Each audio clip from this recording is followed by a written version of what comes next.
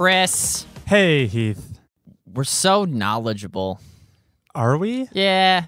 Maybe on certain subjects. I wouldn't make that broad blanket statement, though. All right. Where were you going with this? Well, okay, here's the thing.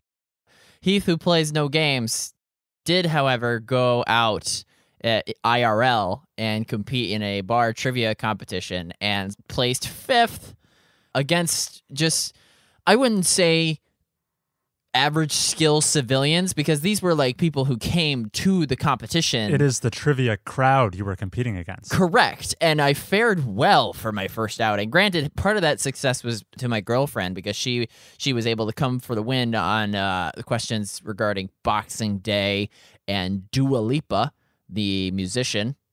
Boxing Day as in the day after Christmas? Yeah. December 26th. I thought it was going to be how it's related to like foxes. Oh.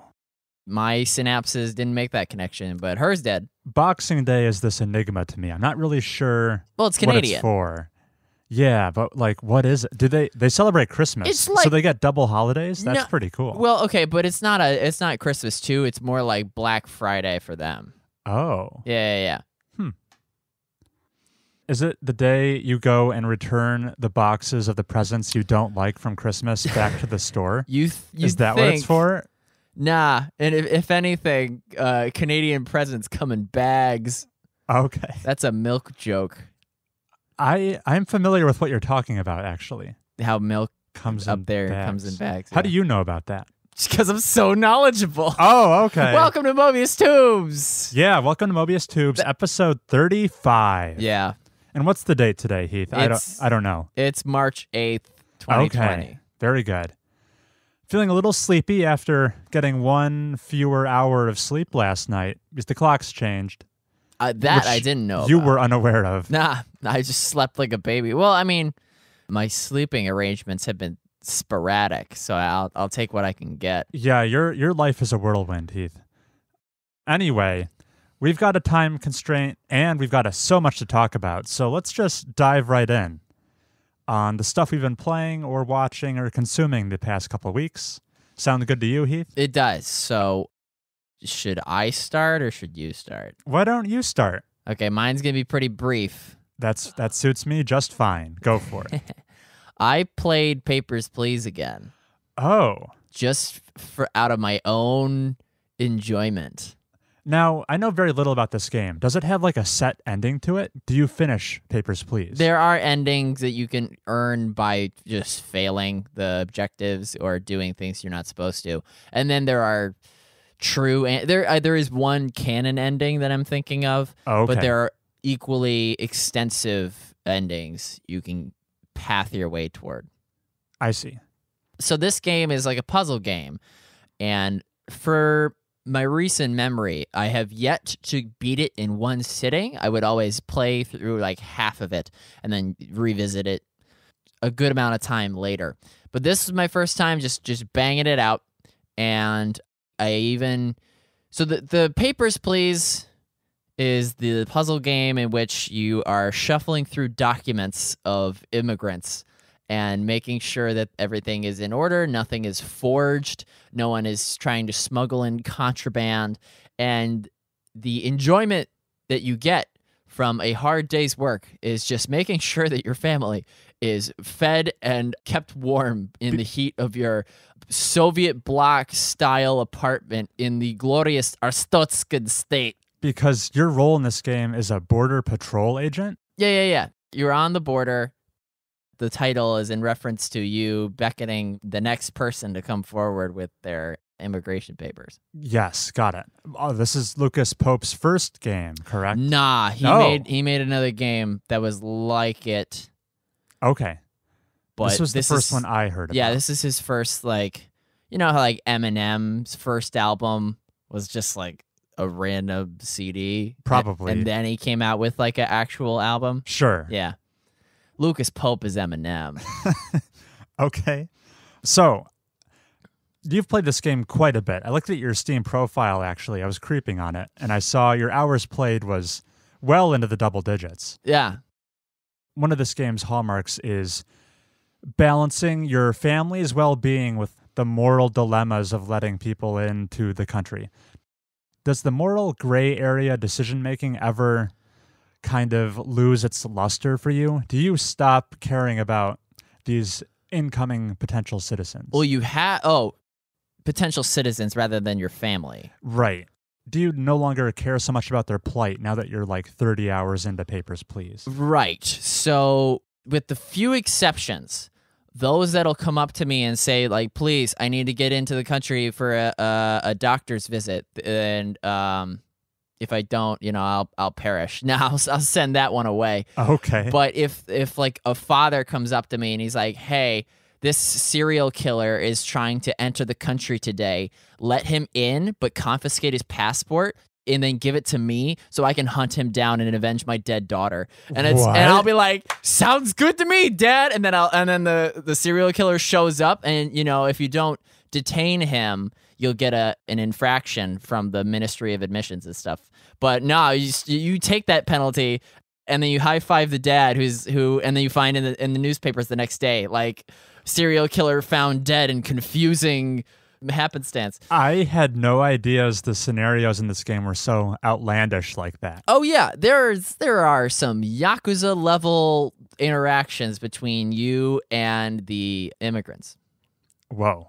Okay, maybe I do have to check this game out. Well, it's very niche. You have to enjoy the small utility you get out of successfully finding, like, discrepancy.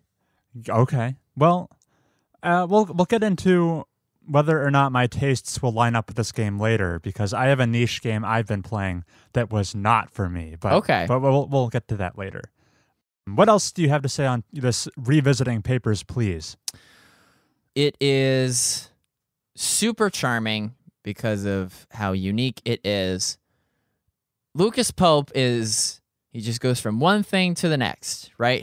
The following game was about like an insurance agent on a trade ship. Right.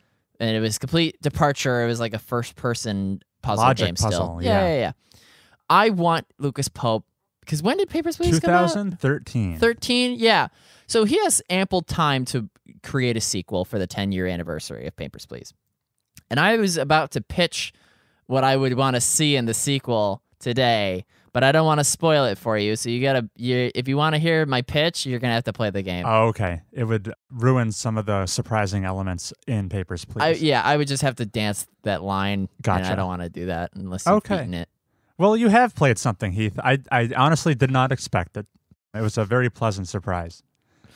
Granted, I don't feel that triumphant because it's not like a new thing that I'm like, hey, kids, you ever play World of Horror?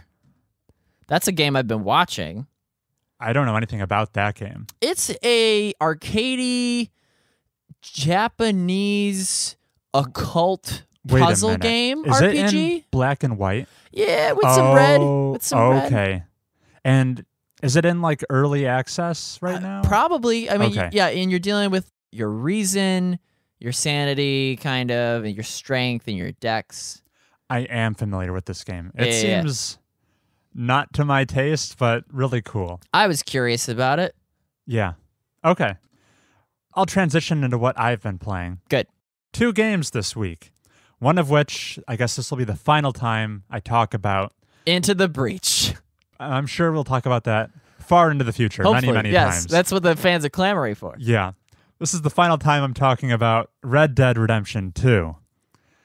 Because I finished the game. It's over. It's in the history books. But the first update I have is, what is my mom's impression of Red Dead Redemption 2? Because after hearing some of our praises for it over the last few episodes, she wanted to sit down and watch it for a while with me as I played. Curious. So she got a pretty solid 2-hour chunk of Red Dead Redemption 2. Towards the end, mind you. This is in Chapter 6, basically. Okay. She had some interesting observations. What a miserable game to backseat. Both of us have younger brothers. Yes, we do. And we never at any point handed the younger brother the controller that wasn't plugged in, and it was like, "Oh, you're doing it, little buddy," to like a single player game. Uh-huh. We never did that, right? You know how that's a joke that people make? Oh, right. So they're not really playing, but you're like encouraging them. Yeah, and younger brothers have all that solidarity of, oh, I can't believe my older brother gave me a controller for like BioShock, and I thought I was playing as like the enemies. Okay. So we never did that, but I Right. imagine your mom watching Red Dead Redemption 2, she's probably like, oh, you're just riding a horse. What fun is that? There were some lengthy horse rides, that's for sure. I was trying to make it as palatable as possible by going directly from story mission to story mission. So it was more or less like kind of like watching a TV show, as I touched on last episode. You made an effort to make it as cinematic as possible. Yes. Okay. During During those horse rides, did you hit down on the D-pad so it went into the camera? I did not use cinematic mode. No. Okay. Didn't think to do that. That might have. That's what my first thought would have been. That would have been a good idea.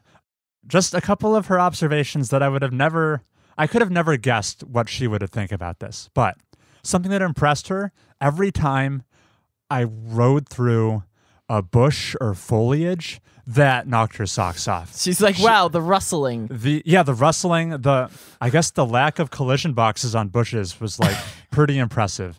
Because like the bushes do like bend around your body kind of. They do. Which most games probably don't do to that extent of realism. So her tangential experience of video games, her expectation was that you would touch the polygon of that bush and then just go poof, poof, and just on your way. I suppose that is the case. Yeah. Observation number 2. I approached. There's these 2 prisoner guys, Mr. Black and Mr. White. I was hanging out with them, and she was disgusted by how their beards looked. She said facial hair in this game is super ugly. Like wiry? She just thought it looked ridiculous. She was glad I kept a clean-shaven Arthur. I have to take a look now. I guess, hair is difficult to render in games. It's one of the least... Oh, yeah, and it clips everywhere. It's the lowest priority is what you were trying to say, right? For someone who's not used to looking at in-game human AI NPC models, we're used to looking at hair in video games. She was not. She thought it looked pretty dumb. Oh. Quick. Everyone, recommend the games with the best hair. Last of Us? Probably pretty good. Maybe some Detroit. Detroit's human? got some... I can't even think of anyone with facial hair in Detroit.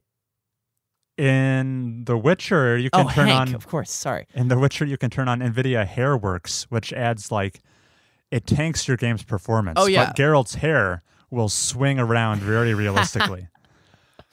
Yeah. Anyway, her last impressions were, during some cutscenes or gameplay scenarios, she was unclear if I was controlling, all the characters in the Vanderlyn gang, or if I was making them all fight and do stuff, which would be a monumental task. But no, I had to explain. I was just Arthur Morgan. I don't understand. During the cutscenes? Yeah, so if somebody threw a Molotov, right? She was like, "Oh, did you press B?" Yeah. And you had to be like, "No," but that would be cool. Right. Oh. So that was an interesting observation. And then there was one cutscene where this army soldier told Arthur Morgan he was going to bring him a glass of water. And that allows for a scene where Arthur gets to do some eavesdropping. And then the soldier comes back, sans water. And that really irked her. She thought that was very rude, that there was no water delivered to Arthur. Thank goodness the head writer at Rockstar stepped down the brother of the co-founder. After following this scathing review from your mother. No, but by the end, she said, I can understand why you like this so much. That was her final takeaway. Why? She thought it was interesting, and the character interactions and dialogue were better than she thought they were going to be. Okay. So that was my mom's take on Red Dead Redemption 2. I finished the game. Who cares about your take? Quick. It's irrelevant. Call up your grandma. Yeah, that'll be the real hot take. Yeah, and she'll be like, these the ricochet mechanics are really selling it for me. And all told, it took me 74 hours to finish. And I'll admit, going into it, I had some nagging doubts if this was going to be able to live up to my memory of Red Dead Redemption 1. Just because it was 8 years ago I played Red Dead 1. It was one of the first open world games I played. That novelty factor was pretty big for me. Yeah, so is our current adoration for Red Dead 1 pure nostalgia, or is it still like an amazing? I am unsure about that question. Because I look to Red Dead 1 and be like, that was so fun. And I've watched like cutscenes and stuff and been like, oh, that was so fun. I agree. But if I put my hands on it, am I going to be like, oh, this is whack? That is... I am ultimate question. Actually afraid to find out the answer to that question. Yeah, don't touch it. So I'm not going to touch Red Dead 1, although finishing this game really makes me want to go back to Doesn't Red it? Dead Yeah. 1. But yeah, so in the 8 years since I played the first game, I've played so many more open world games. The novelty of that gimmick has worn off. Also, Rockstar's last offering that I played, GTA 5, did like nothing for me. Just the tone of that game and the kind of situations and scenarios it puts you in, not my cup of tea. So maybe I thought, maybe Rockstar, they're just not my jam anymore. But all that said, Red Dead Redemption 2 is among my favorite games. It did capture all the hype, all the excitement I had for it. I'm super glad I played it. Arthur Morgan, I like John Marston a lot. I think I prefer Arthur Morgan as a protagonist. Mm-hmm. Yeah. Which is very high praise. I think he's in my upper echelon of favorite video game protagonists, maybe even top 5. He's up there with like Commander Shepard and Geralt of Rivia as my personal faves. Love that guy. I'm just really, really pleased. The kind with the of game. guy you would want to see in like a Red Dead 3. Yes. He had such a good character arc to him. Mm-hmm. Real, genuine change by the end. God forbid. Oh, Chris. Oh, we just ruined the character. How so? I just Red Dead 3 is going to be a prequel of Arthur Morgan. They just keep going further back in They're time. going to keep going back. The game series that is released in reverse chronological order. Yeah. It just keeps going back. Yeah. Red Dead 10 is going to be on the Mayflower. Yeah. Yeah, so those are kind of my spoiler-free impressions of Red Dead Redemption 2 at the end. Would you like to take this moment to transition into spoiler territory? Let's do that. We got to talk spoilers because I've been, You've been sitting on them for a while now. Yeah, we didn't even say Guarma by name. Yeah. All right, so we're going into full spoilers now. Everything is on the table for Red Dead Redemption 2. Mm-hmm. Oh, man. Abigail is a bitch. Abigail She's was... so difficult to work with, and John is being so noble. So we're talking about the epilogue here? Well, I mean, you know. She didn't start to bother me until the epilogue. Okay, yeah. Because... insufferable. In the epilogue, you play as John Marston. I actually had it spoiled for me that Arthur Morgan was going to die. I mean, as soon as, quick, and then we'll backpedal like an hour. No, it's like 4 hours. Remember, what mission is it where he arrives in Saint Denis and then... and then he collapses, and it's first person. Yeah. And you're like, is this the end of the game? Yeah. Tell me, that caught me by complete surprise. Yeah, I was not fully surprised because I also had it spoiled for me that Arthur Morgan gets sick at some point. But it was like a gameplay interrupting Batman Arkham Asylum glitch fest. The way it was style. brought about did surprise me. Yeah. You fall off your horse, this guy comes up to you, are you okay? And it's all first person. He escorts you to the doctor. Baffling. The way they presented that was very surprising. I liked it a lot. I was, at the time, I don't know, you know how Arthur contracts tuberculosis, right? From the Downs family. Yeah, Mr. Downs, who you like rough up for a debt repayment.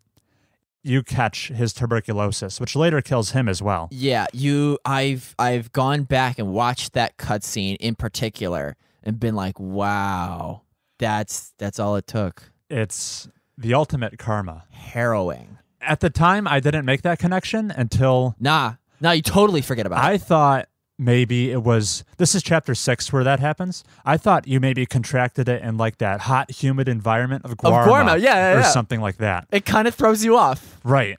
Because you were in the ice cold water, and then you end up on a super hot island, and you think, oh, maybe because they don't have vaccinations. Right. The whole Downs family arc surprised me.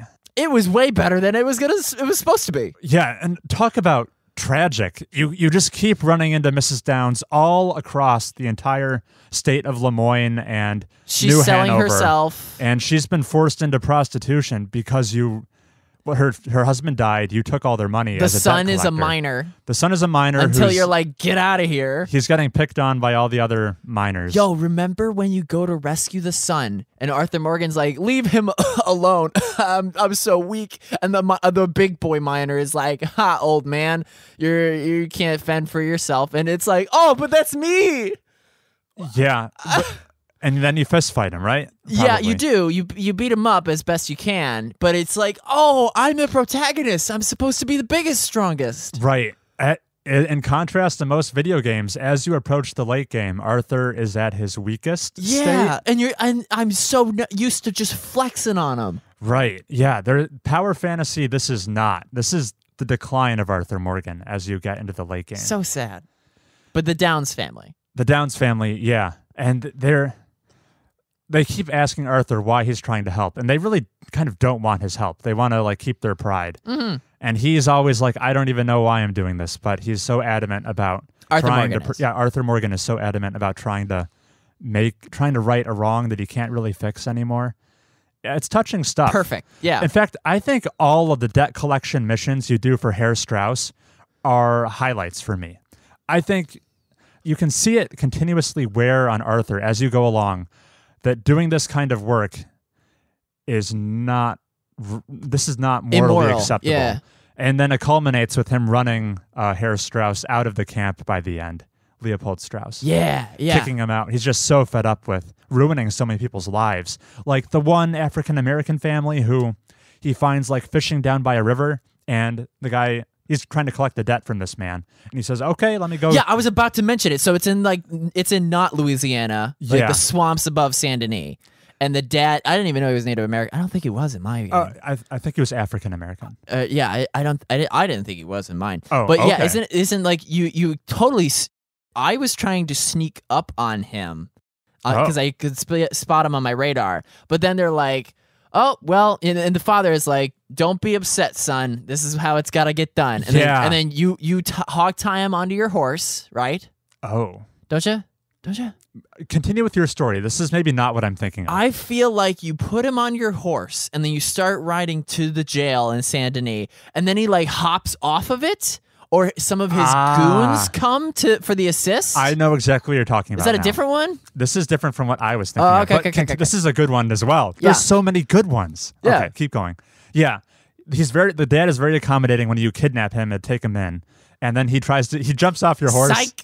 But he's still like hogtied, so he doesn't go anywhere. Well, he does escape. He starts running, but you're on horseback, so you have no problem running him down. Yeah, but doesn't he do it twice? Or like... I only remember it happening once for me. But yeah. It was just really funny, because of course, like, oh, just get off. Right. What I was thinking about, the dad, he's very accommodating when you say, all right, it's time to pay up on your debt. He's going into the house. His son is in the house. He's like, why are you doing this, Dad? He's like, all right, son, it's the way it's got to be. And he goes under the kitchen sink to collect the quote-unquote debt. Quickly whips out a gun, tries to kill you. But you end up murdering him in cold blood, leaving the son an orphan. And then you loot the house. It's not a pretty situation. Yeah. Did you ever... So there's some really cool strangers in this game. Did you ever meet Marko Drevik?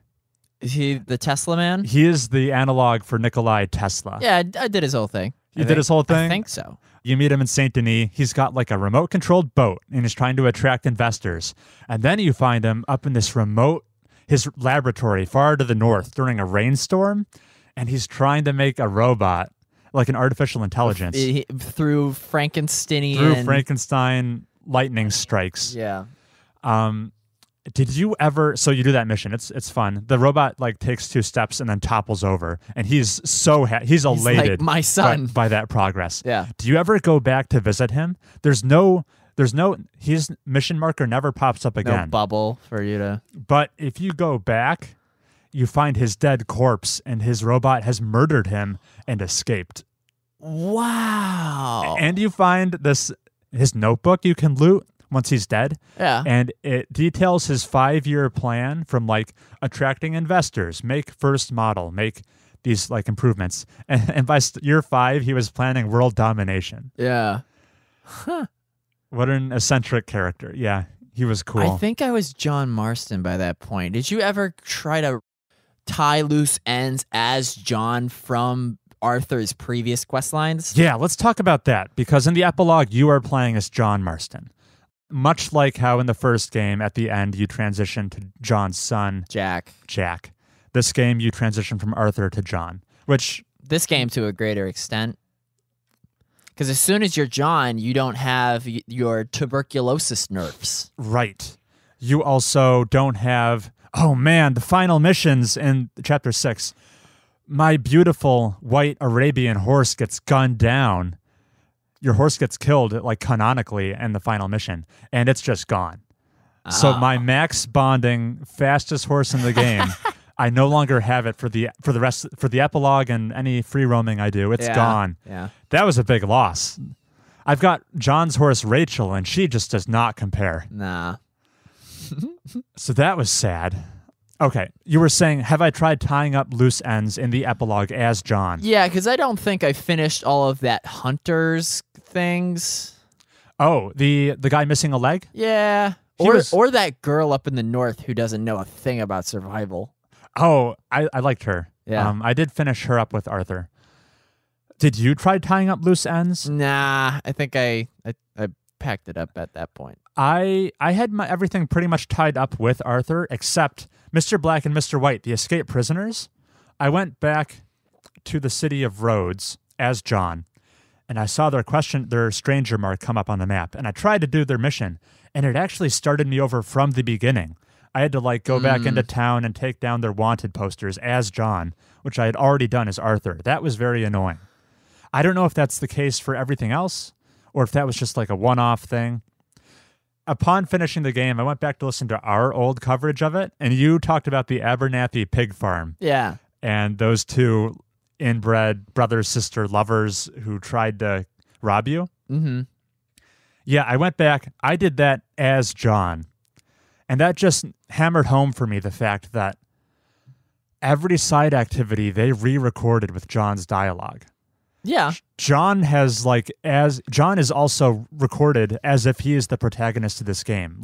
Every scenario Arthur could have done, they had to re-record for John.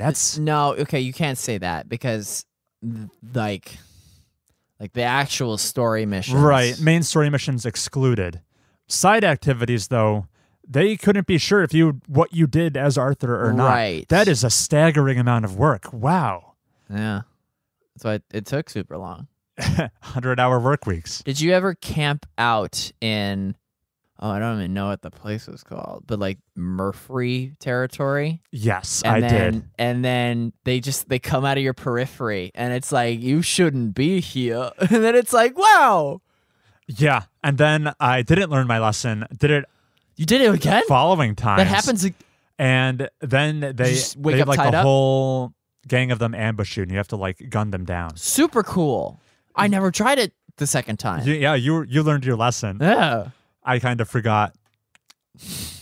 So the epilogue, you're down. Build that house. Building that. I loved the epilogue. Me too. Donkey hated it. Okay.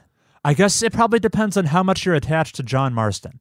Because this is really just sufficiently spending time with John and the family. That is the epilogue. An uncle. Oh God, I hate it's Uncle. A beautiful. I like Uncle. He's so lazy. He didn't deserve to get roasted over at a fire by the Skinner gang. Nah, probably not. It's a beautiful transition into the first game. It sets up the events of that. When you are down in Blackwater for the first time, how are you feeling? Ooh, PTSD. PTSD? Yeah, because it's this represents the end of John Marston. Okay. Yeah, I see what I you was mean. like, ooh. And Beecher's Hope, and Mhm. oh yeah, that barn we're building. Anyway, Yeah, remorse. okay, that was not my experience at all. That's not where I was going What, with this. was it Disneyland to you? No, it was like full-on nostalgia trip to see Sure. these environments I haven't seen in 8 years be reconstructed. And the first thing I did, there was no story mission to do this. I just took a long horse ride to see how far you could go. Oh, yeah, like yeah. past McFarlane's ranch, past Armadillo, down into Tumbleweed. And it was like, wow, the map of Red Dead Redemption 1 is also in this game. Mm-hmm. And they don't even use it for the story. Which led me to believe, like, or not believe, but just kind of this thought experiment where games, very seldom do they ever, in following installments, do they ever take you back to the same location you've been before? Yeah. I think that's like an underutilized gimmick or mechanic. Pokemon. Do you go to the same places I think all the in time? Gold and Silver, you can go back to Pallet Town. Or like Kanto is there. Okay. The OG region. Gotcha. For me, at least, this was such a novelty to revisit a place you have history with, but like reimagined in higher graphical fidelity. The only other example I could think of is like how the Yakuza games are all set in the same city over like from the 80s up through the early 2000s. So you see it change over time. Okay, cool. That's pretty cool. And I really liked that it was super nostalgic for me to just ride through Armadillo, even though there's a huge plague going on in Armadillo, so they don't have to like populate it with NPCs and stuff. That's so lame. I guess it makes sense though, because like armadillos themselves are plagued with disease, right? Are they? Leprosy. Like the animal. Yeah, like I think the majority of armadillos have leprosy. This is news to me. I'm so knowledgeable, everybody. Yeah, I guess so. Was that on trivia night? It was not. Okay. All right, yeah. Any more thoughts about Red Dead Redemption 2? Dutch shooting Micah. Kind of like, oh, it needed to happen, but it don't make that much sense. That whole final scene didn't make too much sense. Nope. So At the top of Mount Everest, Dutch, just the face turn that he has. yeah, And then it's like, oh, but you're the main antagonist for the first game. And then like Dutch and Guarma, how he just strangles that Spanish lady at the bottom of the ladder. yeah, And it's like, wow, you're enjoying it too. I get Dutch's arc is not an arc. It's like an upside down triangle where it's just like good, bad. I In my really opinion. like the philosophical discussion that goes on between certain members of the gang, where some of them are of the opinion. So Dutch has this downward spiral. Some think all the bad events that have befallen them, this has really changed Dutch and made him a worse man. While some think this just brought out his true nature. And I liked the debate that raged between like John and Arthur around that. Mm-hmm. And you liked how like Pearson the cook laughed and like the priest laughed. And Yeah, Reverend Swanson. People are making their exit, and it's like, oh, this is the sign of the West is dying. Yeah, everyone's leaving. This way of life is no longer sustainable. Yeah. Super cool. It was super cool. Damn, what a good game. Mm-hmm. Red Dead 3. We'll see it in It's a prequel. 2026. Yeah. Give or yeah. take. Mm-hmm. I don't know where they go from here. Like I said, they're going to do Young Arthur Morgan. Yeah, they're gonna do when he meets Dutch, and it's gonna be like the most drawn out story. There is no prequel they cannot do Yeah. because you're gonna get to like Dutch's mentor, and then keep going back. It's literally like the Curious Case of Benjamin Button, the game.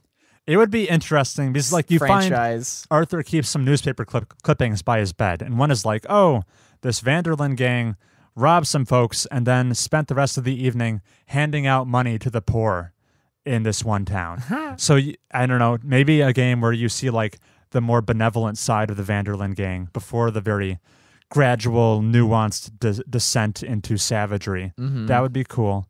But what we actually want is probably not another Red Dead. Probably not. No, we've done it. I feel like they've told the story and they told it very thoroughly. Yeah, you got to go someplace else. Some other thing. All right, did you know Samurai. Arthur Morgan had a son, right?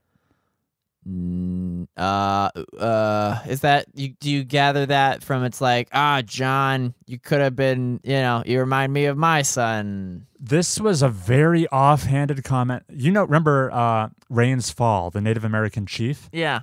You go on a ride up on a mountain with him. This is like an optional mission. Yeah, you get a flower. And to get flour for medicine. And he's like, you can talk to me, Arthur, but I understand if you want to ride in silence.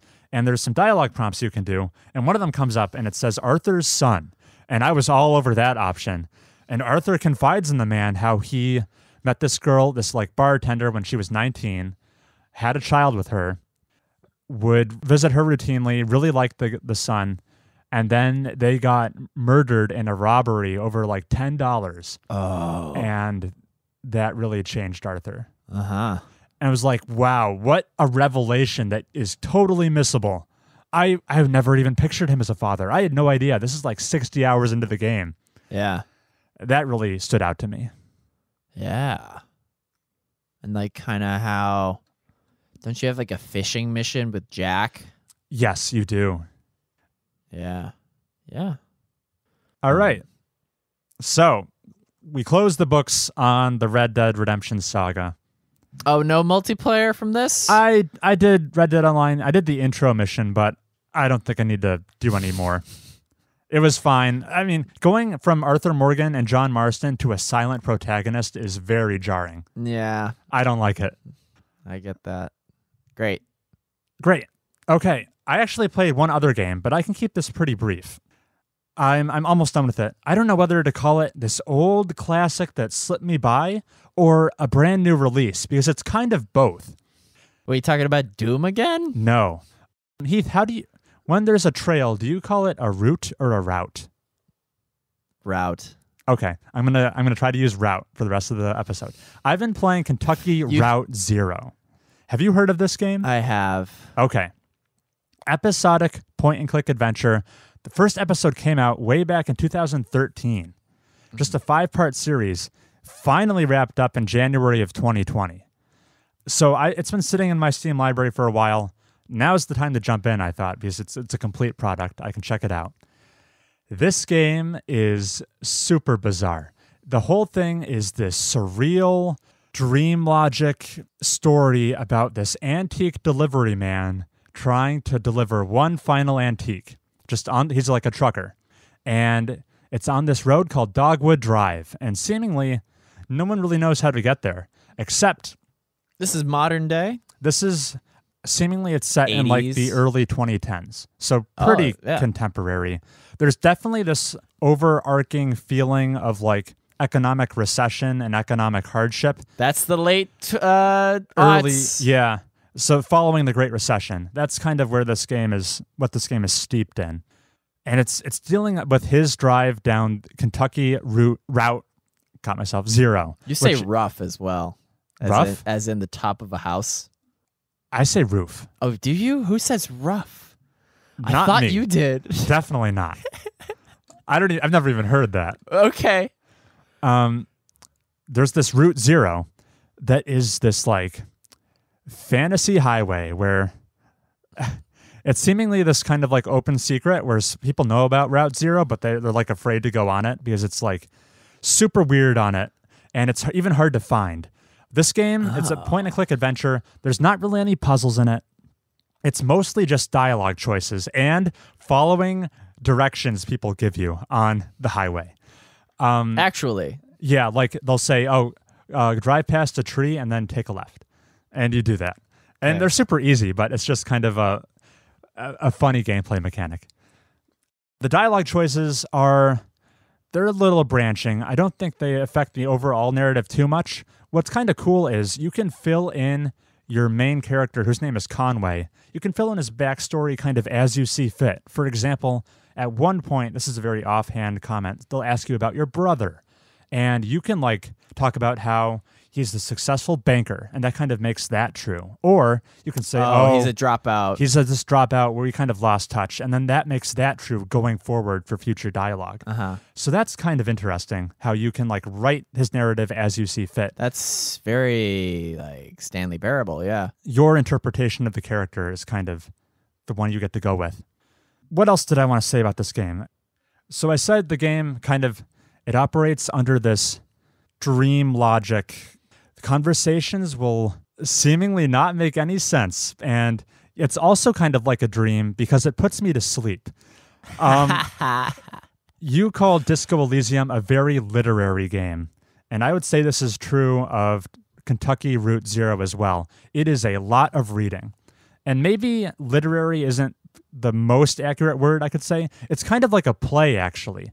From every different environment you enter, it'll say like, oh, this is Act 2, Scene 5 you're entering. Very always much preface so. it with that.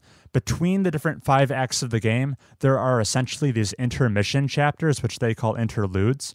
And one of them is actually you're literally a person sitting in a play, and you watch a play.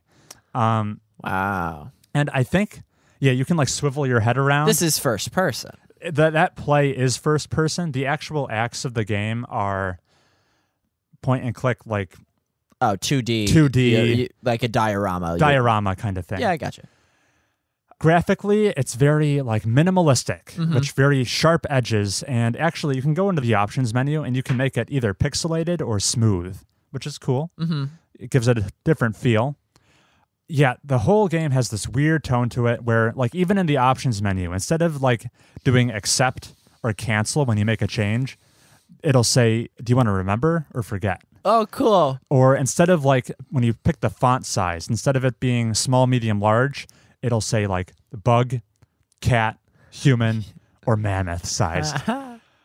So it's got some weird sensibilities to it. That's like Into the Woods. Night in the Woods. Oh my God, I did it again. Every time. That said, I do find it kind of boring.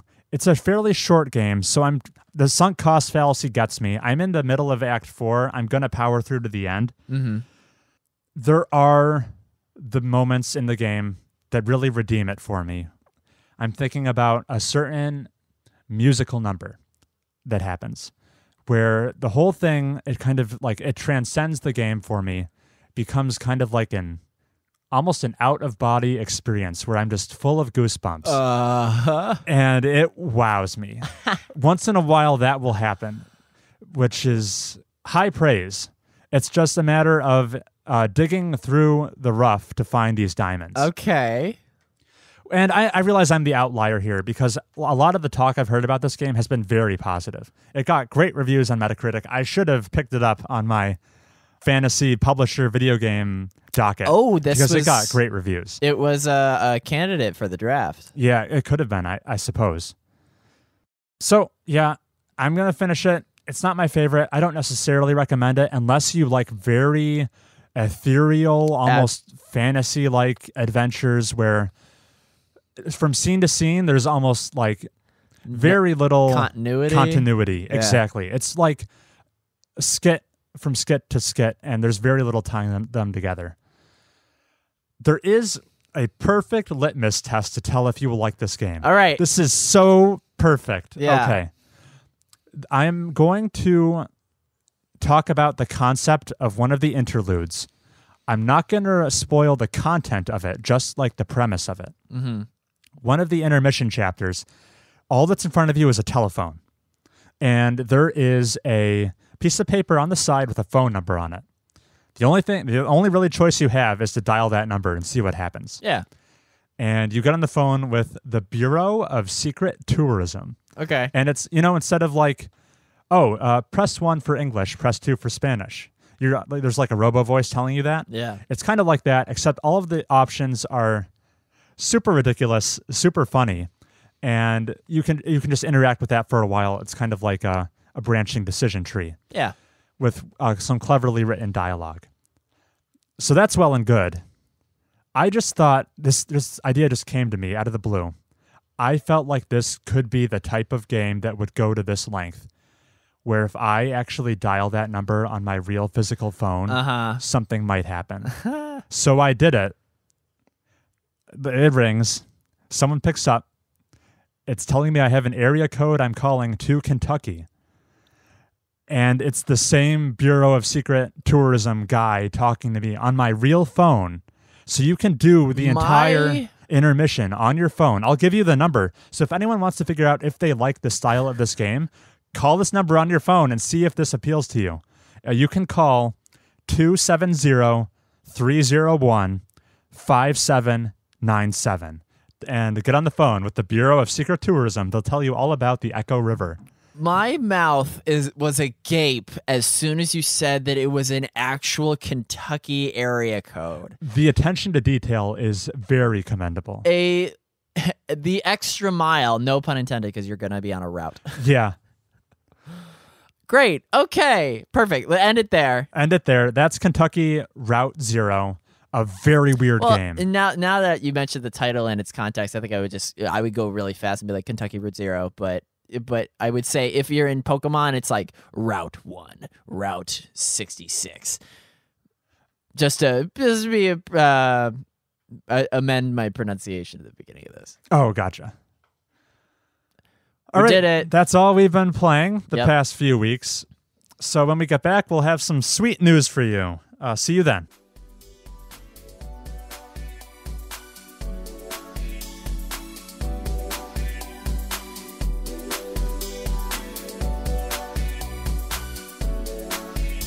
Hey, Chris. Hey, Heath. So Halo's on Steam. Yes, the Halo Master Chief Collection. Yep. You sound pretty down about this. Nah, I mean it's on my wish list, but I have no arbiter in this fight. So December, they released Halo Reach for the first time on PC, and you're probably bringing it up now because Halo Combat Evolved, the original Halo game, was just added to the Master Chief Collection for the PC. Is that why you're talking about this? Yes. Yeah. Because I read that headline and saw that like the collection has all of them. Halos 2, 3, 4, and ODST are forthcoming for the PC. No. If you boot up the Master Chief Collection on PC, you see the menu options to play them, but they're all grayed out. Oh. They're actually, what makes this more confusing is that it's fully available for purchase. You can, in the $40 version on PC. Yeah. You can buy it. It says it comes with all of them. Those other 4 games are not out yet. Oh, that's so weird. It's actually a little misleading. Are you for certain? Yeah, because the prices next to 2, 3, ODST, 4, they're all NA. And the only ones actually available for purchase are Reach and Combat Evolved Anniversary. But I want to play 3 first. Why would you play the end of the original trilogy first? Because I thought it was the best. All right. I'm a person who's played all these games. You start with ODST. No. You start with either Combat Evolved. Yeah, you start with the OG and work your way up. Okay. That could be a fun thing for us to do sometime in our immense free time, yeah. I mean, it's on my wish list. Wait, immense free time? How long is this going to take me? Oh, it's like 15 hours each. Yeah, but I mean, based on the amount of time you've had to play games in general lately, it could take months. All right. So that was that. Yeah, kind of weird how they advertise that it's the bundle of all of them when only 2 of them are available. I got bamboozled until you told me.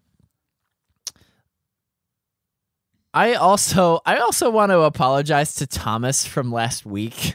Oh, the creator of Flappy Blocks, because he included that in his question. And then last episode took so long to do because I was in between projects for work. I delayed us a little bit as well, so it's not fully your fault. I know, but I feel like his game is out, or like the sequel is already in development because of how long I took. So I just wanted to apologize to Thomas, and hopefully Flappy Blocks is doing him well. Right. I hope he had eggs in other baskets for his advertising campaign. Yeah, more podcasts to reach out to. All right. Let's get on with the Sonic movie. This has been an ongoing drama for you, or for like a year. And it's finally out. The Sonic movie is in theaters. We share in the credit for it being the highest grossing video game film. We share in the credit? Yeah, because we reported on how bad the original design was, and that afforded them the opportunity of delaying it and redoing the design, and that ultimately led to its highly unanticipated success. And granted, neither of us are going to see it, but it's apparently like a fine children's movie that they have set up for sequels. I see. Eggman is going to look more like Eggman. Oh, okay. Like the portly glasses, mustachioed antagonist. Yeah. And they're probably going to introduce the other Sonic characters. I'm not talking Shadow, but if Shadow is in the sequel, I might see it. Remember how Shadow the Hedgehog taught me swear words? I don't remember that. No. What did he say? Like, damn? It was for the GameCube. Yeah, and like his death quote, if he fell off the mat, would be like, "Oh," or "Damn," and then it would be like, "Eggman, I'm gonna send you straight to hell," and then I'd like dart around the room to see if my parents were here. This was back in like 2006. Okay. So very formative years from Shadow the Hedgehog. Remember how it's got branching paths. So you can either side with the good military or side with the bad demon eye. We're talking about the Shadow game? Yeah, we are. Yeah. I mean, I thought we were talking about the movie. No, who cares about the Sonic movie? So it's just a funnel. And from the very first mission, you can either go good, neutral, or bad. And then if you go neutral, you get there, and it's like 5 missions until you get to the final boss of each pathway. I couldn't comprehend the morality objectives as a young child, so I beat this game on neutral like 4 times over the course of like a year. And then it was like another year. And then I booted it up again, and it was like, oh, these empty boxes that go above and below the neutral room are other missions. So I probably played a third of that game 4 times for years. That's hilarious. Unbeknownst to me. So, Shadow the Hedgehog, wow, it's served its purpose to a much greater extent than the developers have ever anticipated in my own development. And let's look forward to his appearance in the anticipated Sonic sequel. Maybe someone's anticipating it, but not me. It's so weird to say. Well, the execs are, because it made them money on the dollar. Let's circle back to the movie for one moment. Yeah. So it's the highest grossing video game movie. Yeah, Detective Pikachu is rolling in his Pokegrave. Yeah. So would you say, I guess, is that a backhanded compliment or not? Like, is this, by just general movie standards, was this financially successful, or are video game movies generally duds? No, it was successful. Okay. Video game movies are not duds by comparison. In terms of money. I'd say in terms of quality, they're probably usually duds. Yeah. Because from what I've heard, this movie is a fairly inoffensive, mediocre, fairly forgettable buddy comedy travel movie. Yeah. And to have that be the highest grossing video game movie is not exactly high praise. No, it's a feather in no one's cap. Right. But I guess the long-standing tradition of having atrocious video game movies has been broken. We now get bland ones. Yes, we now get vanilla, innocuous 2-hour jamborees. Did you hear there's an Uncharted movie coming out? Yes. And Tom Holland is playing Nathan Drake. A young Nathan Drake. Okay. I like it. It sounds interesting. My expectations are, I think it could surpass the Sonic movie in terms of quality, but it's not going to be great. Why do I say that? Just because The Uncharted series is pretty novel in the video game space because of its heavy Indiana Jones inspiration. But if you take an Uncharted game and convert it back into a movie, it'll just seem like knockoff Indiana Jones. Are you going to end up with Indiana Jones, Crystal Skull, Shia LaBeouf levels? Tom Holland is not Shia LaBeouf. No. He's not an actual cannibal. Which is good. Yeah. Cannibal. That song's great.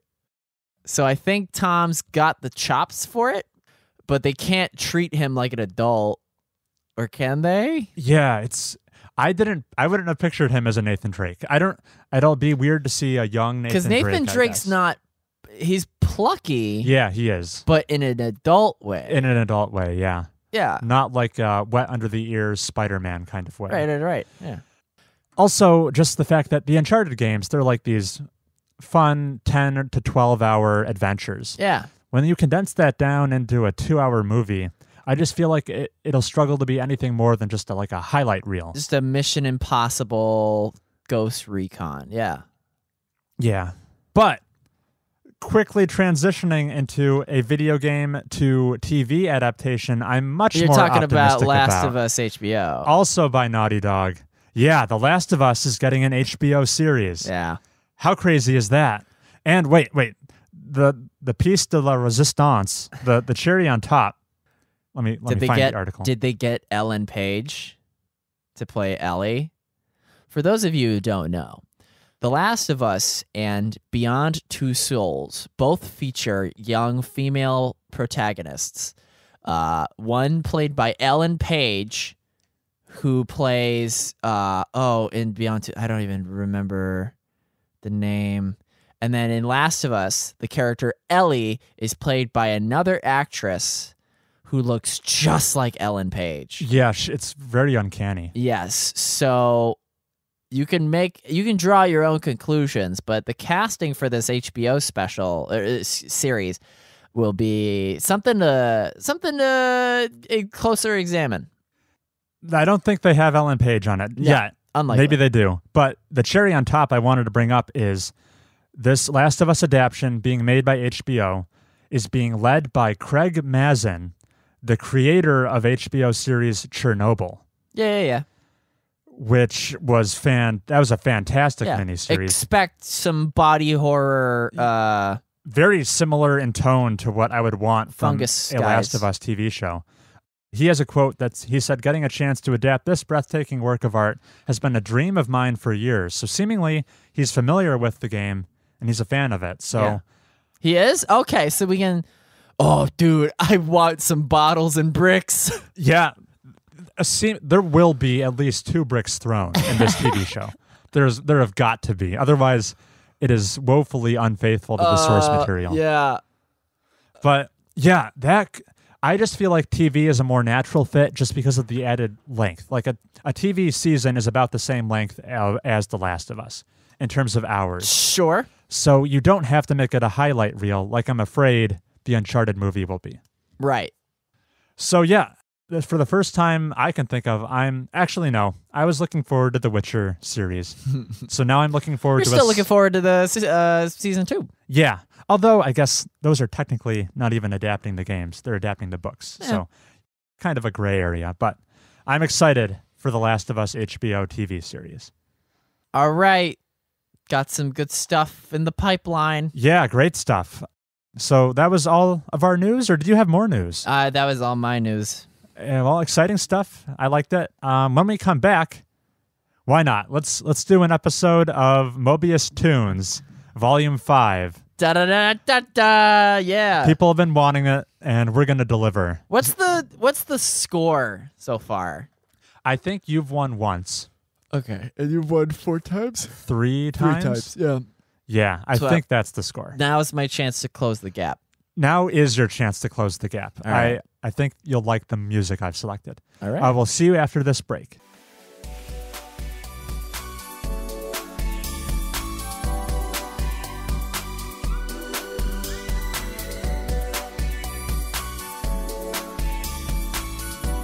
For those of you unfamiliar with Mobius Tunes, the rules are as follows. Chris and I have selected 5 songs From games. Songs from games of varying difficulty and notoriety. And it is up to our opponent to identify the game from which the song is played. And to assist each other, we have hints carefully constructed to help them solve the thing. The highest scoring points you can have is 15. I think I got 10 points at one point. Impressive. No one's gotten greater than 10, right? I feel like there might have been an 11 at one point. Yeah, but it's it's tough. It is tough. So I think I will start in the guessing chair. Okay. Because that's so Heath will be guessing the 5 songs I've selected. Yeah. I put a theme on them this time. I don't mind telling you it. The songs for this volume of Mobius Tunes. Because wait, here, so themes we've done in the past. Yeah. Were alternating strings and heavy metal. Yeah. All Mario in the title. Yep. All found on a Nintendo console. Right. And then any other themes? Usually my theme is just songs I like. Yeah. This time my theme is music from indie games. Ah, okay. All right. So that's a bit of a hint for you. I should fare well, I think. So without further ado, Heath will try to guess my easiest song choice for the round. Let's get it started. All right, here's song number 1 from Chris. Indie game, yes. At one time. At one time, but has since become just like a monster. Can you call dungeons and story mode indie games at this point?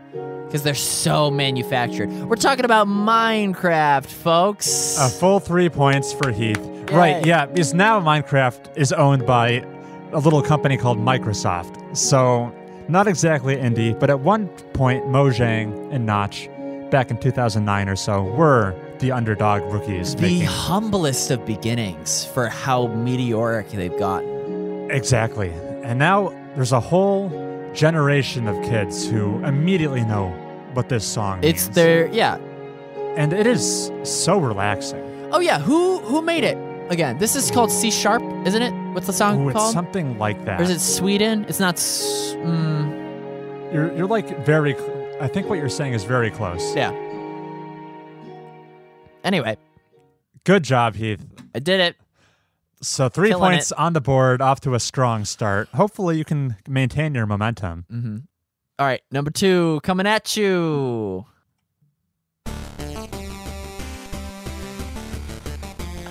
You know, I love this song. Okay. And it's particularly, okay, so Heath's video game remix boys include Silva Gunner, Triple Q, who did crazy remixes for the Sonic games and stuff, and then Botanic Sage, who his hallmark is putting Space Jam's Come On and Slam and Welcome to the Jam on top of video game songs. So I know this as like Shovel Knight, what's it called, Shout of Earth or something? Or it's like Strike the Earth. Or something. But I know it as like Slam the Earth because it's the it's remix. the, you know, Welcome to the Space Jam. Yeah, so it's totally bastardized Yacht Club's now classic song. I love this song. It's great. Yeah, the whole Shovel Knight soundtrack is amazing. I wish I liked those games more than I do. Oh, I Yeah. know exactly what you're talking about. Because platforming. There are a few games I want to like as much as Shovel Knight, and I'm not a platforming guy, so. Nah, I mean, Hollow Knight is enjoyable. Yes, somehow that clicked for me. Because of the combat and stuff, Right. but like I don't care for the art style of Shovel Knight either. Okay, I kind of dig it. Yeah. It's no Hollow Knight, but I still like the look of Shovel Knight. And yeah, the music is so good. I am just cleaning up, Chris. I anticipated you'd do pretty well. You were very generous this time around. Well, they get harder. Don't worry, they get harder. Here we go. before I play song number 3, Chris, I just wanted to know, did you have like fun hints for those first 2 songs? I am fairly unprepared, actually. I did not make, in anticipation of you getting them, I did not have hints for those. Okay. Because I love the hints, and in retrospect, I want the fans to know, like, oh, would I have gotten it if I had got one hint? Right. Yeah, that would make it more fun for the people at home. All right, I'm at 6 points. Yeah, commendable. About to be 9 when I ace this next one. Song number 3.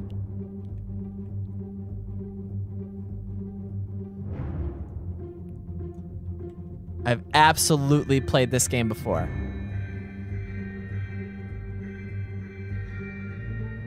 Oh my god, yeah. We just talked about Lucas Pope this episode. Oh no. Chris, I am just swabbing the poop deck when it comes to Return of the Obra Dinn's OST. This is here, I can guess the context of this song.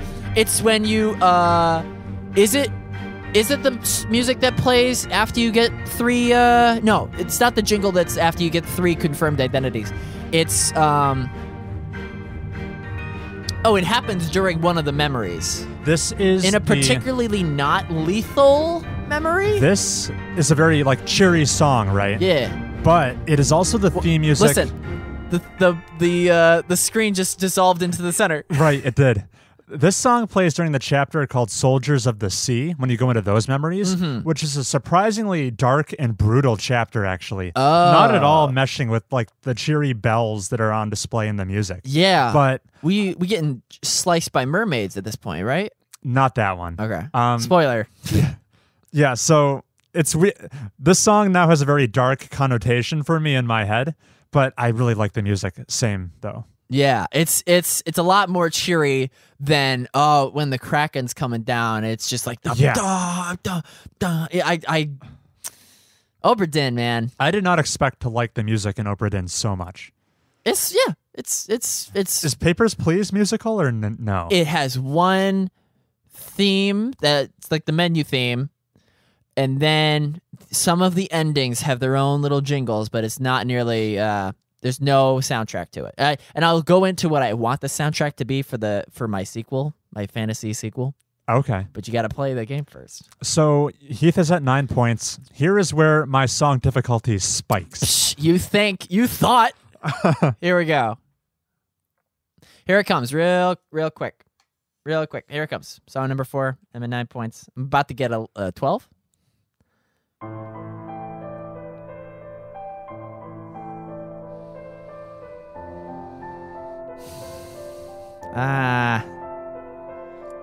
Heath's confidence is evaporating in front of my eyes. Well, no, because this is just like, it could be anything. Yeah, not quite as distinct. Well, hopefully this part. Oh. Okay. I mean, I'm trying to think. Okay, so let's talk about indie music. The instrumentation can be like the 8-bit Shovel Knight style. Yes. And the Minecraft style. It could also be like an orchestral something or other. And then there's also, we got like, the way you describe it for like those chiptune ones are also called like sound fonts. Okay. Like you would a typeface. Yeah. So this is like that harmonica kind of thing that was going on. Ought to be like a fun giveaway. But this could be any old, you walk into a room, you know I'm about to say it. Just, here, let me, for dramatic effect. Night in the Woods. Holy cow. Did I get it? You got it. Yeah, I'm so good, dude. I'm so good. Holy cow. Yeah. What gave that away? This is like you're in the cashier's office, maybe? Oh my gosh. Or like supermarket, any kind of walking walking down the street. Yo. I was going to make you look foolish and give hints like, oh, we mentioned this game on this very episode. And, the second hint was probably going to be... Constantly ruining the title. Yeah. Yeah, you constantly butcher the title. Yeah. Wow. Eat it, Chris. You're at 12 points. Bah. All right. There is no chance you get my final song. Yo, bet money on it. 0%. Everyone in the chat screaming. You're not. There's no way you sweep. Absolutely no chance. Yo! Hold your applause for this last song. The final song. Imagine if from that first note, I just shot it out. I would lose it. Huh. Very XCOM, but that's not an indie game, is it? I don't think so. No, it's made by Firaxis. Firaxis, yeah. All right, well, I'm waiting for this intro to be over. Yeah, it's coming. But that's the...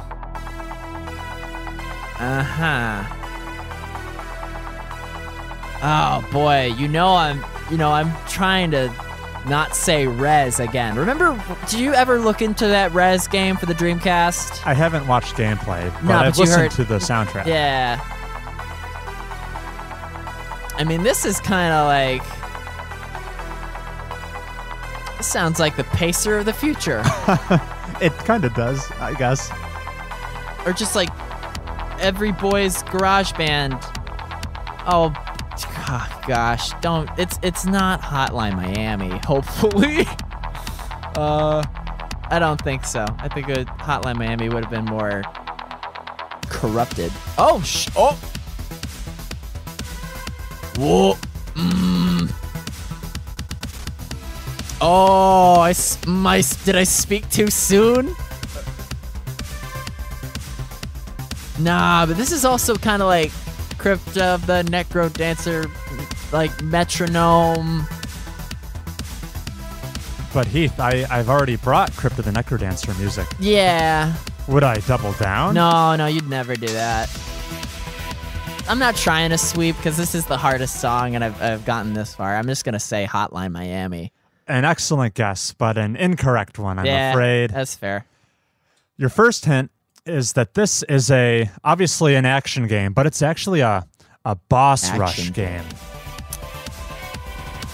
So for the kids at home, boss rush means that the gameplay is not centered around fighting grunt level enemies, working your way toward the big boy.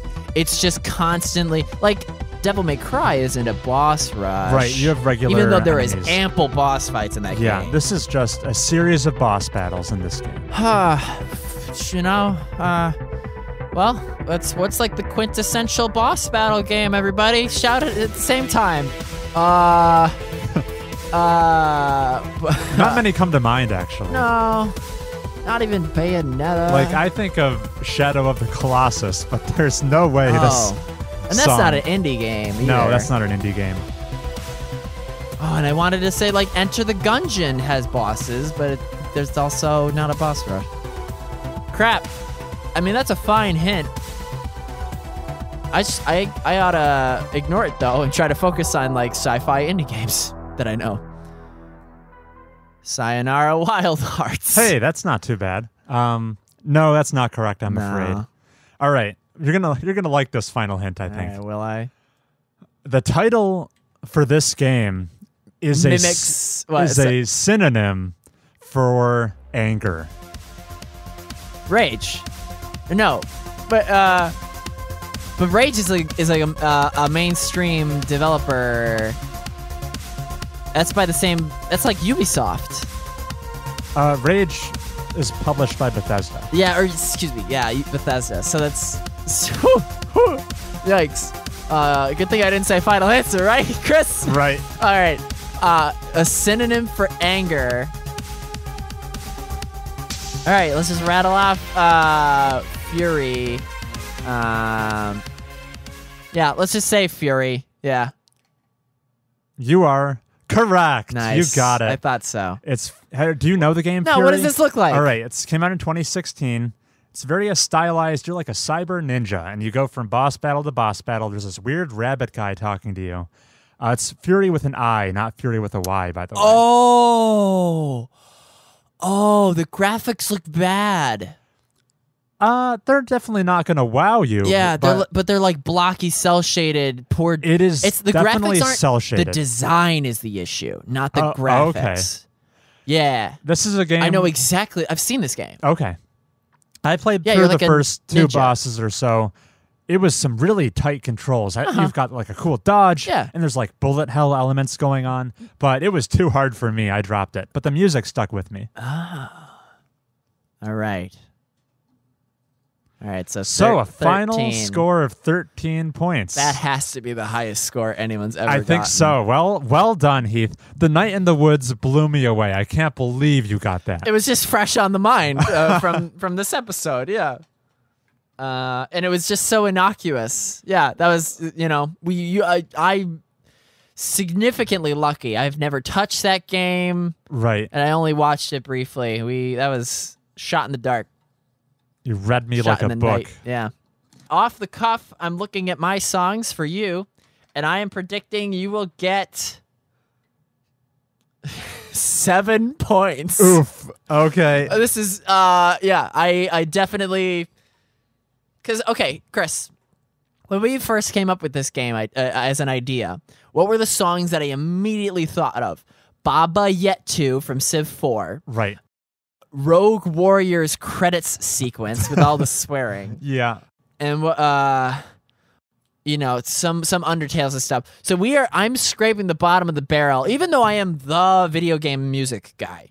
Okay. So this is still songs that you like are good to know, and the difficulty is appropriate, but it's definitely not the Christmas gift that you bestowed upon me. So I issued that condolence. Chris, the challenge is to get 14 points, which is a near impossibility, but Okay. here's the first song. Here we go.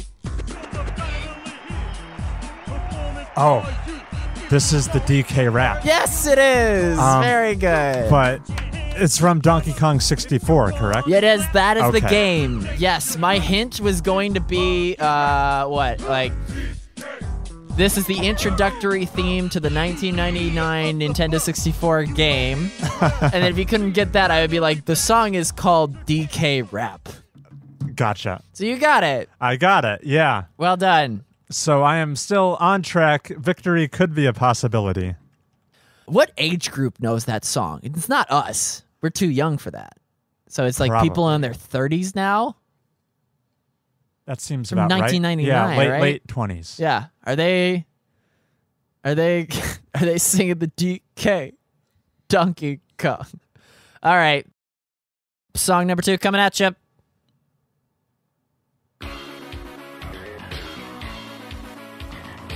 Oh man, I should know this.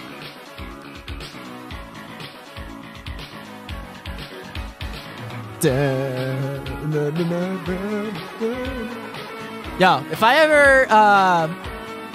ever go to the Olympics, Yeah. or if I'm ever like a pro wrestler and I need like an intro song to walk out on, Sure. because that's a good transition. Kenny Omega is a pro wrestler, not in the WWE, in like another one. He came out to Megalovania as Sans What? during a Halloween special. And it was like, oh my god, Fortnite's taking up Undertale, wrestling's taking up Undertale, and Toby Fox collaborated with this wrestler to come up with like a unique animation to put on the Jumbotron of like the heart in the box and whatever, featuring this wrestler. And it was like totally amazing to come out to Megalovania. This would be the song that I would come out to. Well, it's very triumphant. It's definitely a retro game. I've definitely heard this song. I'm picturing a fighting game for it. I'm going to say it's Street Fighter 2. He got it. Woo! He got it. Yes. It's Hyper Street Fighter 2. There's so many versions of Street Fighter 2. Street Fighter 2 Turbo, Street Fighter Anniversary Edition. This is Guile's theme. Guile. Okay. Yes. Yeah. Guile is like the flat top blonde America. He was played by Jean-Claude Van Damme in the movie. How much money did that movie make? Not as much as the Sonic movie, apparently. That was probably a flop. Yeah, that's right. Well done, Chris. You're at 6 points. All right. You're doing as well as Yeah. I did. Are you sweating, Heath? You have this next song you should probably get. Oh, okay. There you go, Chris. You're at 6 points. You got to keep it going. Keep it alive.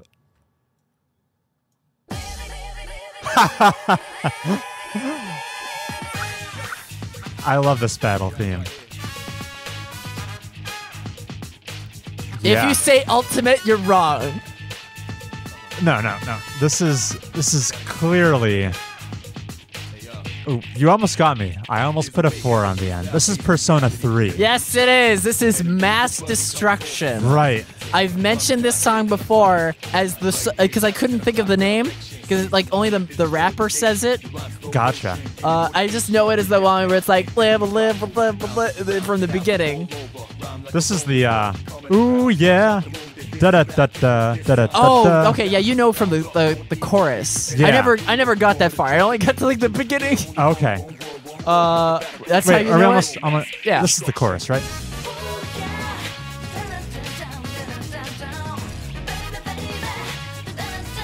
Great pick. Thanks for including a Persona song. Jeez. So yeah, my hints were going to be this song can be heard on Smash Bros. Ultimate, Okay. and then my second hint was going to be the guitar you hear right now is a dead giveaway in my opinion.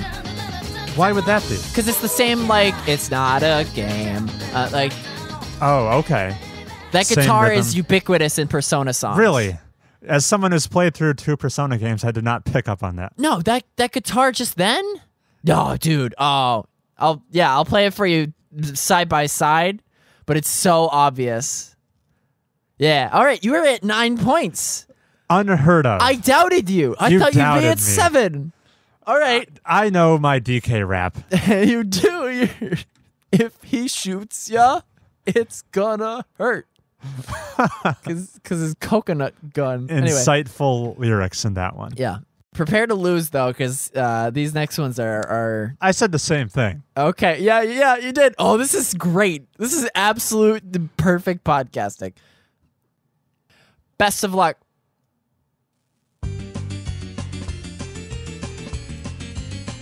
Ooh. I like it so far. Uno, dos, tres, cuatro. But you're right.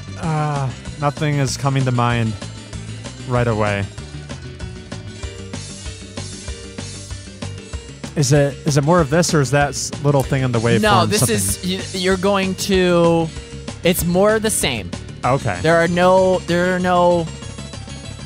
The beat's gonna change, but it's makes no difference to you. Gotcha. Yeah. It's getting more lively, but my guess is just drying up in the wind. Okay. I think this game is Cloudy with a Chance of Meatballs. The game? The game. I'm not familiar with that. Are you? No, I'm not. But that's the guess. Unfortunately, Chris, no, it's not that. Damn it. Whatever that may be. Your first hint. This is my second favorite game in which you play as a spaceman. Oh, I know, weird hint, right? that is a weird hint. But I want to know what your first favorite game is where you play as a spaceman. Oh, you can probably just think about it. Oh, okay. Outer Wilds. Yeah.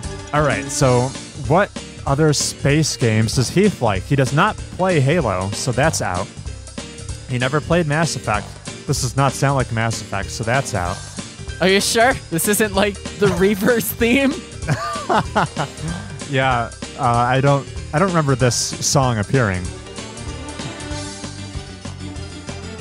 Space games. But space games Heath likes. Okay, when I say... now, hold on. The Spaceman. hint was, this is my second favorite game in which you play as a spaceman. Okay. So maybe you're not even in space, but you're just a retired astronaut. Who can say?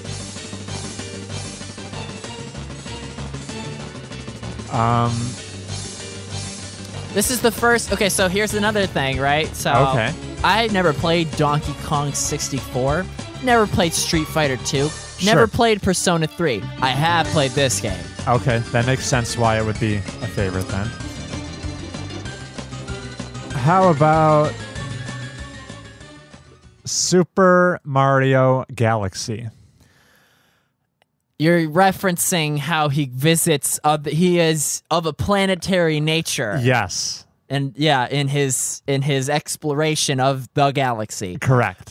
Incorrect. I've never done a Mario Galaxy. No, that's not true. I did. You did. Honey Hive Galaxy. You did Honey Hive. That was the one time, so I've already done that game. Incorrect, Chris. Your second hint is that this game shares a title with the sequel of a 1999 Pixar film. It's the sequel of a 1999 Pixar film. Okay. So I was right with Cloudy with the Chance of Meatballs that this is a movie tie-in game. You were closer than you thought. Okay. Animated film as well. Which year did you say?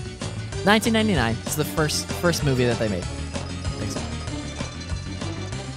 Okay. So this game shares a title with the sequel to that. This is Toy Story 2. Correct. This song is called Bombs Away, in which you fight a model airplane in Andy's backyard. As Buzz Lightyear? Who because is a spaceman. There you go.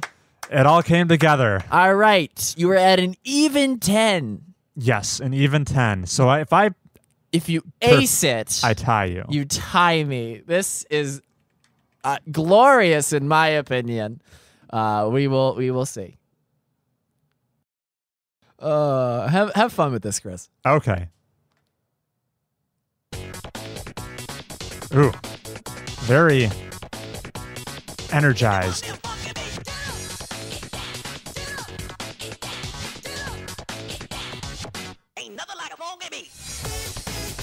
Ooh, yeah, I'm digging this. Very funky. As they mentioned, yeah. Yes, they mentioned. It's got the word funky in the title. It's title of the song? Of the song, yeah. Okay. I'm not gonna, no. Funky Fresh Beats. The game does not have the word funky. The song is called Funky Fresh Beats? Or? No, it's called Ain't Nothing Like a Funky Beat. Okay.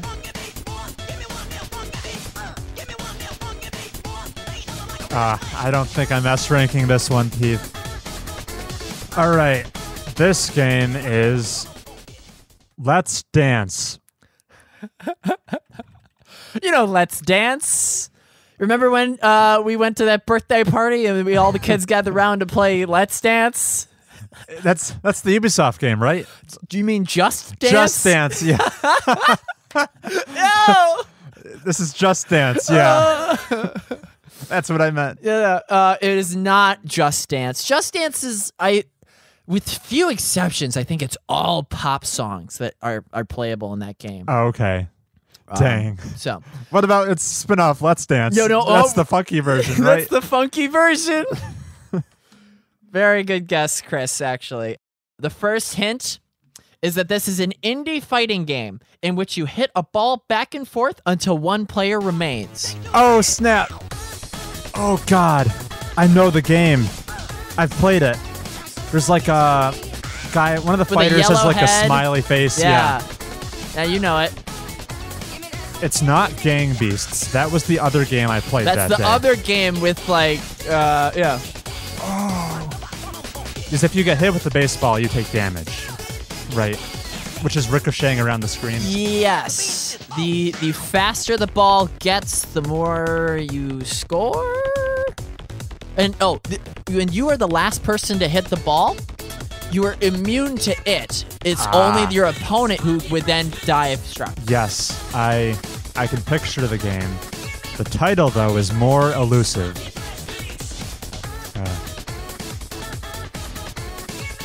I take the L on the second guess. Give me another hint. Here is your final hint for this game, and you'll enjoy much in the way that on Rogue Warrior, I gave you those like pseudonym titles. And I gave you a synonym for anger today. So. Yeah, we are tapping into that vein. A parody title for this game could be Fatal Federation Inferno. Fatal Federation Inferno. Oh, this is like the ultimate mind bender. Yeah. Oh.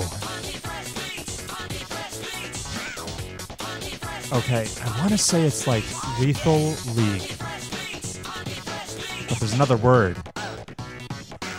Fatal Federation Inferno. I thought it was just Lethal League, but then there's a word with like fire at the end. Is that correct? Is the title 3 words then? Yes. Okay.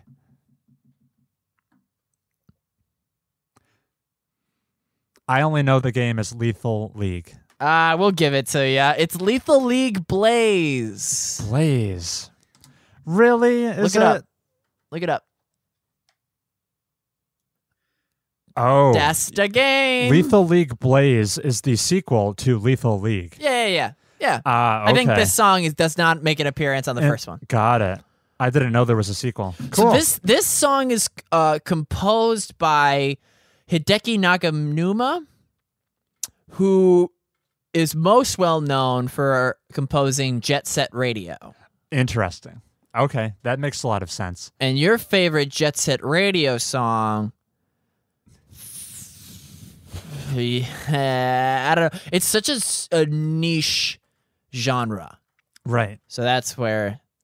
So I think I ended with 10 and 2/3 No, of a you got point. 11 points. 10 and 2/3 of a point. I got Oh. 2 out of 3 words in the No, title. we'll give it to you.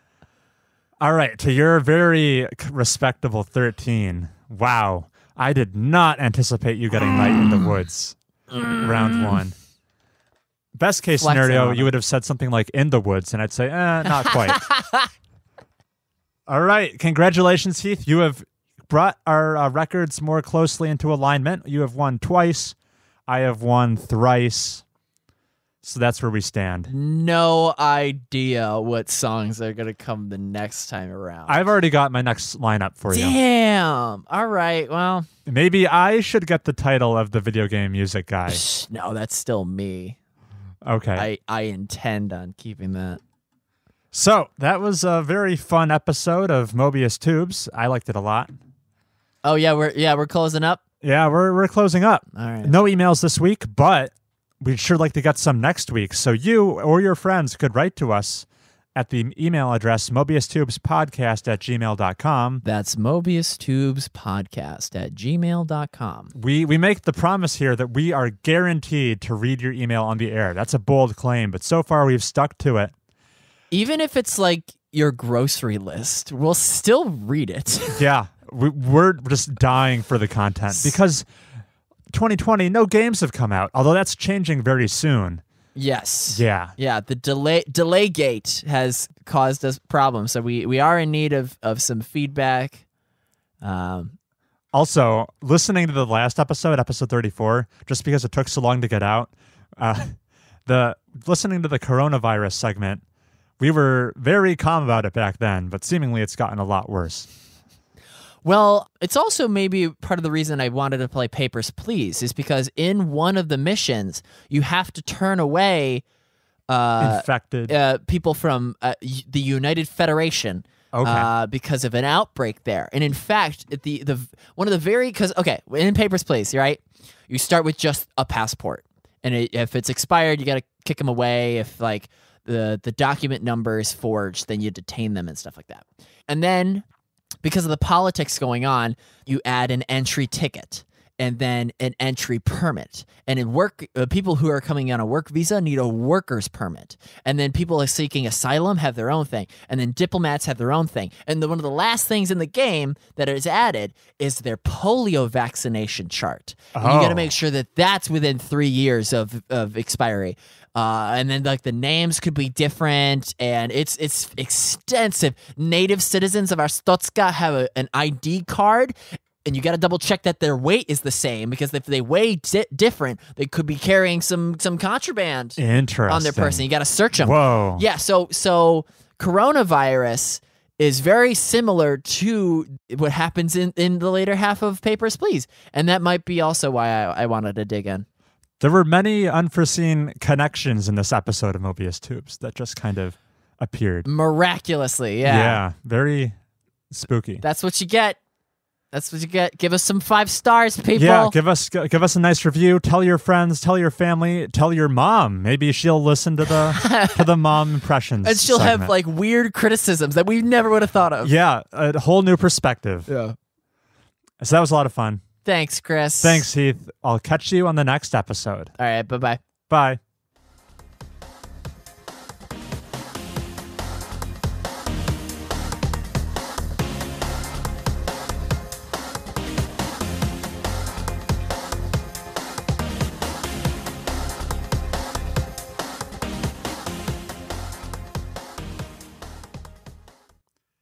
Hey there, Heath. Hey, Chris. Didn't see you there. Nah, because I'm under all these packing peanuts. Listen to how they rustle. Did you enjoy the sound effects of last episode? Did you put them in? Yeah. Oh, you might have just scrubbed for like the timestamps. I didn't catch them. It was footsteps, I'm assuming. Yeah. Yeah, cool. Yeah, I'll have to go back to that and take a listen. Sure. But yeah, those packaging peanuts sure are Are appealing. audible. Yeah. And they're definitely in a cardboard box, which we are about to be inside as we take a stroll to the cardboard corner. Yes. So this is our secret Fight Club style tabletop game expose. Right, because we like tabletop games. We want to talk about them, but we don't want to go through the effort of making an entirely separate podcast. Oh, God forbid. That's why RSS feed stands for I was gonna say like single stream only. I don't know. Readily serviceable stream. Oh yeah, we tried. Yeah, so we have this short segment at the end every week where we talk about a board game we think has some merit and might be worth checking out, depending on our recommendation to you. Last few episodes, we brought you the wonderful world of Cosmic Encounters and the dystopian life of a spy in the Resistance. And now we're going to do some farming. Yeah, amongst other things. Mm-hmm. This is the heaviest game we've talked about in terms of like rules complexity. Oh, I thought you were going to say like box weight. It is also the heaviest box weight. Don't you think? Because of all those pieces? Right. So the game we're talking about this week is Scythe. Scythe. Yeah, however you want to say it. It's the farming tool that looks like a reaper's sickle thing. Yeah. This game came out in 2016 through Kickstarter, I believe. Is a alternate history post World War I Eastern European theater agricultural / industrial economic game. That was a lot of descriptors. It was. So just picture all the arms racy type stuff that happened resulting from World War I. You know, like how like Gatling guns were things, and like Mauser gas masks. Yeah, and like Mauser pistols had like like semi-automatic was being developed or whatever. Right. Yeah.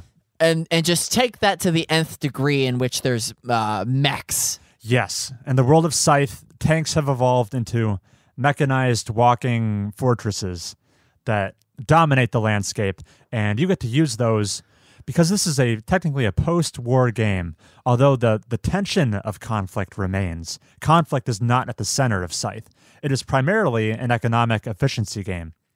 And you use these big mechs basically for moving your farmers and your workers around the board so that they can produce resources for you. Because they're not going to cross that river on their own. Am I right, Chris? Right. This game has weird river crossing rules in it. What's the goal? How do you win? Yeah, the goal of the game is to have the most money at the end. But money... No, it's not, right? It is. It is. Yeah, it's an economic game. What am I doing in this corner? But money comes from various sources. You can get money from just like having coins, which is the game's currency. Mm-hmm. Or, all right, the scoring system in this game is one of its more innovative mechanics, I think, where... Are we getting too nitty gritty right away? Here. So, Chris, so there's upgrades I can make, right, that allow me to move more people or harvest from more tiles. Yeah, should we explain what this game looks like on the board? So the board itself is very painterly. It is very pretty. The production quality in this game is high. Yes, and the mechs themselves are not super big Japanese robot punch fist Optimus Primes. Right. They're like MacGyvered farming equipment. Yeah. That just happened. They weaponized. They look very cobbled together. Yeah. Especially like there are different nation factions in this game. The Russviet faction, who is a stand-in for Russia, theirs look especially agricultural to me. They've got like big claws on the front, which I guess would be for chopping down wheat or something. Yeah. But these are plastic miniatures you get to move around on the board. The board itself is a big series of hexagons that you will... Everyone who picks a nation that they are for the game, and it gives you certain asymmetrical powers for the game, because not every nation is the same. Poland, or Polania, will play very different from the Saxony Empire, who was kind of like Germany. You all start in a corner of the board, and you will be expanding your influence, progressing, moving your workers around so that they can produce on different types of resources, because there's mountains and forests and towns, and they all give you a different kind of resource material. Yeah. That you then feed into your economy to do things like produce structures and buildings, or make more mechs, because more mechs means you can move more people around more quickly, or increase your infrastructure. Can we talk about the upgrading system in this game? Yeah, so that's what I was saying. Yeah, okay, go ahead. Like, if I want to make my engine more efficient and produce more across and move more guys, I'm going to do so, and by spending like my oil resources, that's the one in particular, and I get money from it every time I do it. Yeah. And like we said, the person that has the most money at the game wins. Right. And on your turn in a game of Scythe, you pick from 1 to 4 different actions, each of which lets you do a different thing. But this upgrade action that you can do by spending your oil, it'll make all of your individual actions more efficient and more lucrative for you going forward. So it has this cool ramping up feeling to it, where by the end of the game, a single turn could be a lot more beneficial to you than at the beginning of the game, which is a little bit slow, I will say. So I think the best way to describe this game is in the form of like Xbox achievements. Okay. Just for our listenership. You know how if you beat a certain objective or get all the collectibles, you get an achievement worth like gamer score, or in the case of PlayStation, like platinum trophies or something like that. Yeah. If you unlock all of the mechs in this game, you earn a star. And if you unlock all the upgrades in this game, you earn a star. And Right. if you beat somebody in combat, you earn a star. Yeah. The person who first gets 6 stars triggers the end of the game, in which you're like, all right, count up all your money, and then we'll see who wins. Yeah. If you basically excel in one little sub area of the game to the nth degree, where you do everything there is to do, you basically unlock that achievement, which is a star. And doing 6 of those brings about the end of the game, as you just said. That's the ticking clock. And That's the ticking clock. And where this game is fun is its variability, in which you're like, I don't know if I want to go for like the aggressive or the expansionist or the industrial kind of play style. Ooh, I'm going to happen across this random event, and it'll be like, oh, some children are trying to get a cat out of a tree.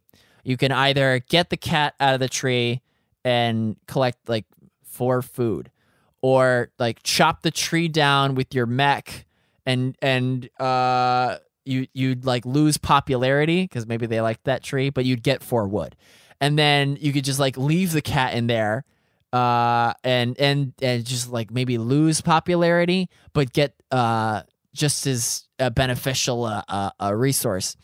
And it's just whatever play style you kind of want to go with. Yeah. The random event deck is pretty cool in this game. How it always gives you 3 options to choose from, and they have like cool flavor text, and they always have a nice illustration accompanying them. Now, folks, Yeah. you may be thinking, this is a very unique, interesting setting. that sounds very high quality and is in depth and complex enough for my friend group to want to do, we can't recommend this to the beginners. No, this is definitely a step up, even above Cosmic Encounter. Correct. This is for the hardcores in the audience. Right. I would say this is a pretty... If we put this in medium complexity, it is at the far end of heavy on medium complexity. Yep. Yeah, I really like that. Here's one complaint I hear people say. Because this game, it looks like a big... You've got these big mechs dominating this kind of map of the board and people carving out their own sections of territory. It looks like a combative dudes on a map area control type game. But it's really not. I'd say it's a hybrid. I'd say 75% of the game is kind of an isolated, I'm just making my resources and consuming them and trying to be as efficient as possible. But with this constant threat of conflict, because your neighbors are going to be creeping ever closer to you. And a lot of the time, it's actually not super beneficial to just attack someone outright, because this game has a popularity mechanic where if you beat up too many other people's workers, your popularity plummets, and suddenly a lot of your points become less valuable to you. Things like controlling more territory will reward you with fewer points at the end of the game if you are a less popular nation. Right. So while combat can be lucrative in stealing resources from someone or earning you one of those achievement stars, you have to do it sparingly, because if you become a warmonger, your popularity will plummet to 0 and you'll find yourself cashing in very few points at the end. And that isolation in the beginning with the looming threat of conflict might be cool to some or boring to others. Yes, it could. I guess it depends on your expectations going in. The game looks a lot more thrilling than it always is. It's a different type of fun, I would say, than it maybe presents itself as. It's not as aggressive as Blood Rage or Innis. Right. For those of you the initiated. How do you feel about the asymmetry in different factions you can play as? I like it. I like how Russia starts with one of their workers on a village, because the Russians, I think, have a huge population and ought to be the ones that can crank those out earlier in the game. Sure. Yeah, kind of thematic. And I like how Germany has immediate access to mountains to produce steel for their mechs because they're more aggressive, and their river walking mechanics follow suit. Mm-hmm. Right. Yeah. Asymmetry's cool. I like the asymmetry a lot. I think it adds to the game's replayability because, playing one game as Poland, it gives you a very different experience than playing as Germany or Crimea. And some of them are a little more complex than others, but they all have their merits to them. I think I'm a Crimea main. Okay. With a Norway alt. I don't think I have a main. I think I like the jumping around to different people parts. And I like the many different avenues to victory, whether you pursue a strategy that's heavy on buildings or a strategy that's heavy on combat. You can kind of mix and match that way. And yeah, I like Scythe quite a bit. It's one of my favorite games, probably. But this is the game for which we have the most specific recommendation. It's not a broad blanket. No, yeah. You would want to be playing this with someone who realizes they're getting into a 2-hour board game with like an extra 15 minutes added on top to explain the rules. Yeah. That will be very thinky, yeah, and the potential to have your plans go awry the few times someone does interfere with you and attacks you. Adaptability. Yeah, adaptability is important. Yeah. So that was our review of Scythe. Pick it up at your own risk. It's a lot of fun. Right, but you've got to understand someone will enjoy it. Someone will enjoy it. I also it's a technically a 2 to 5 player game. I think it shines at 3 to 5. Probably not a very good 2 to player game. No, you're gonna want to break out Patchwork for that. Yeah. All right, so another great time we had in this cardboard corner of ours. But once again, we have to leave. Chris, I've known you for a while. Yeah. And you're not the most imaginative person I don't mean that insultingly, but the lengths at which we are role playing this corner made of cardboard is just so refreshing from my point of view. Roleplay, Heath. This is as real. The four walls of this box are as real to me as our friendship. Oh no. Yeah. So, all right, let's take a walk. I'm gonna be packaging peanuts out of my pants for weeks. Oh yeah. All right. I'll see you next time. Bye.